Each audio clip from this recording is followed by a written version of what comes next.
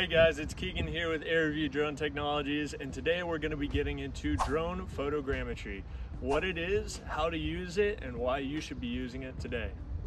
So what is photogrammetry? Well, photogrammetry is the act of collecting images and data to create 2D and 3D models and maps. Now, how do we use this with our drones? Well, we can use the same technology by uploading a pre-flight path that our drone can take of a specific area that will allow it to capture images of that area to stitch together a map. All right, now I'll switch it over to show y'all how to set up your pre-flight plan. All right guys, here we are in the flight planning app. For the sake of this video, we're using Pix4D Capture. Now, once you've loaded in, you're going to want to click on the icon in the top left, that little bullseye, to get to your exact location if you are at the site.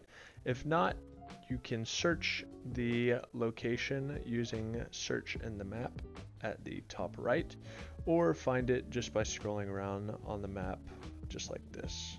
All right, so since we have our location dialed in, we're going to want to start by clicking the plus icon here, selecting grid since we are creating a 2D model, clicking next, and this will open up our flight path. Now we'll close this little side panel by clicking that arrow button there, and we will adjust this to fit the size of what we want to map. You can select these white squares to create a more detailed outline. Now, once we get our area that we want to map, you can click back on this tab on the side.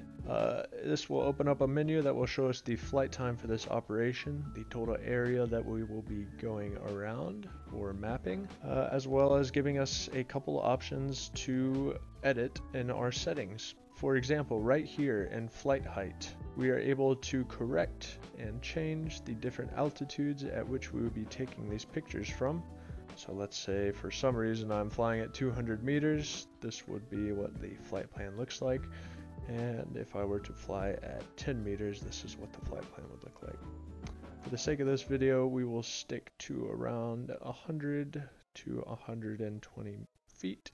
Now, the font overlap and side overlap are things that you'll want to keep at roughly 80% and 70% most of the time. This is just so that the stitching software can put together and figure out which pictures align with each other. Camera angle, we always want to have set at -90 degrees unless we're creating 3D models, but for the sake of this video, we will be only creating a 2D map. So make sure you always have that camera angle at -90 degrees.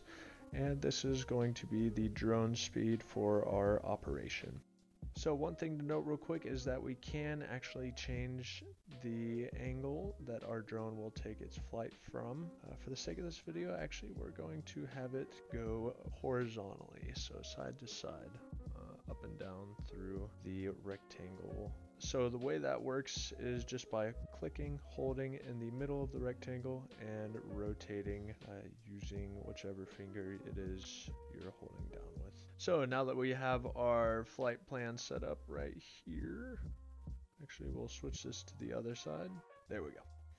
Alright, so now that we have our flight plan set up, we will connect our drone to the program and click start mission. Once we do so, the drone will take off and begin going on its flight path through this pre-programmed flight plan.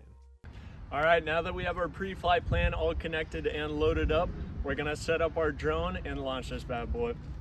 Now, one piece of advice is with DJI drones, there can sometimes be a little bit of connection problems. If you're taking off from the ground on concrete, since there is rebar in the concrete, it messes with the connection with our drones. So I'd suggest that you set it up on something. I'm using my case, so I'll just set my drone down here on my case and we'll start our flight mission. I will catch you all once we are complete with it.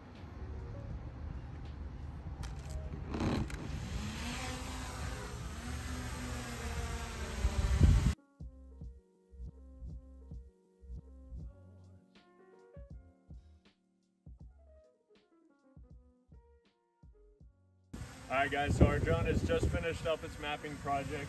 We'll go ahead and grab it real quick. Alright, so now that we've collected the data, we can send it over to our post-processing software where we can download and stitch together the map to create our final product. So let's head over and do that. Alright guys, we're back with the post-processing now. What you're going to want to start by doing is uploading your SD card onto your computer and opening up the file like I have here. Now what you're going to want to do from here is copy and paste all of these images from your flight onto whatever software you're going to be using to process this data. Now I'm using Dronedeploy, which is an ArcGIS tool and processing software. Some of the other famous ones are Pix4D and Dronedeploy. These are all different types of softwares that do the same thing in processing your data. All right, so now that we've got all of our images uploaded onto our project, we're gonna give it a name. We've pre-done this already, naming it parking lot, and we've got our project location where we want it. So all we're gonna do now is begin our project and it will start to create our map. So now it will begin to show us the previous Google imagery of the area. Notice that my map flight plan is a little bit different than what I showed you in the previous part of this video. That's because at the time of this video, my Mavic 3 was out of commission, so I had to use the DJI Mini 3 to conduct this experiment where at each individual point I had to do this manually. So this entire mapping project was done manually. With how it's supposed to be set up, these lines will follow the exact flight plan and show you the points at which your photograph is taken, just like how we set it up before. So that's the only reason this looks a little bit different than what it should look like. All right. So what we're gonna do next is select True Ortho. For the sake of this video, we're not gonna create any other types of models. However, you do have the option to with this software.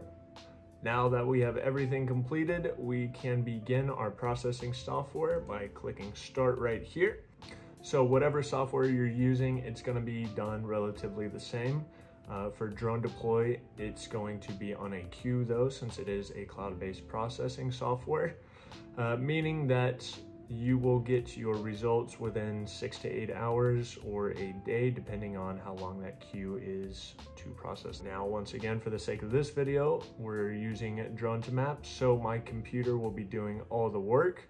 So we will click yes here, and the computer is going to start crunching this map together, stitching all those photographs to where they're supposed to be, creating one big puzzle piece that's going to turn into a map of this parking lot. Now I'll get back with y'all once this thing is completed and we'll view the final results.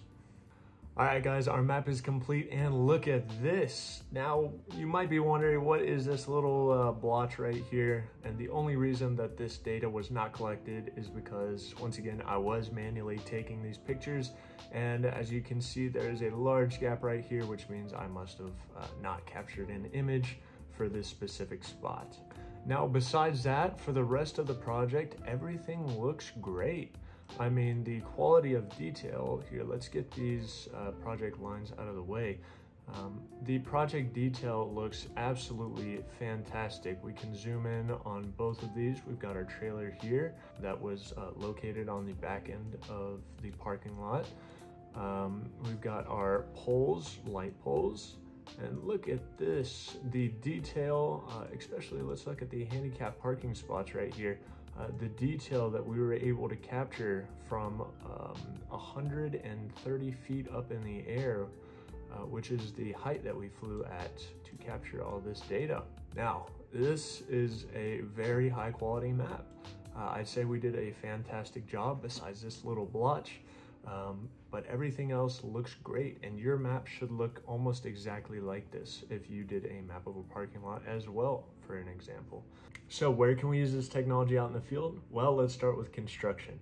Using drone photogrammetry, it enables us to now track the progress of our projects week by week or month by month, whatever it may be. We're able to create 2D and 3D models to show the progress and change in time of different sites. We can also ensure that worker safety is a top priority by reviewing these images and making sure that things are where they're supposed to be and not potential hazards for the workers, as well as verifying that the plans are actually being put into place and followed with a guarantee. Now we can also get into stockpile imaging and capturing of that data, which will enable us to get precise measurements of stockpiles on construction sites as well. Another industry we can look into going to is agriculture. We can use NDVI models, which will allow us to track vegetation and plant health, as well as density of plant life. This is useful for farmers since it allows for them to stay up to date with their crops. Any potential areas that aren't receiving the right amount of water will be able to be located, since it will pop up on the NDVI filters or models, since those areas will be seen as less lush and green. Now with environmental monitoring, we're going to be able to show companies that we're working with potential changes in wildlife habitats and ecosystems over time, whether it be through deforestation, erosion, potential severe storms coming in, or environmental disasters, or human-made disasters, whatever the case might be, and keep whatever company we're working with in the loop on what's going on in the ecosystem around us. Now, there are many more types of fields that we can go into, but I just wanted to cover those three for the sake of this video today. Feel free to look it up on Google, different types of drone photogrammetry fields to go into. There is going to be an unlimited list of results to come up. So feel free to check those out as well. Thank you guys for sticking around towards the end of the video. I really appreciate it. Feel free to leave a comment in the comment section below about any future video ideas you may have for us or questions you have as well. Also, consider liking and subscribing, since this is a weekly series that we will be keeping up with. Once again, thank you guys for watching, and I'll see y'all in next week's video.